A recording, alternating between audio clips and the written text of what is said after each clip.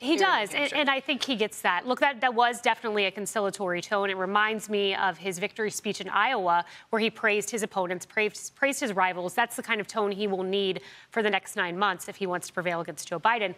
I think he gets the DeSantis voter, both in the primary and the general. The DeSantis voter tends to be a traditional conservative person of faith, and that naturally translates to Donald Trump.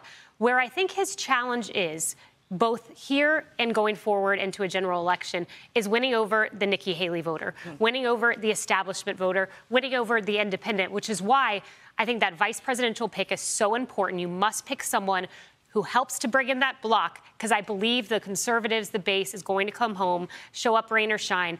You need the independent, you need the suburban women, you need that tone. Yeah.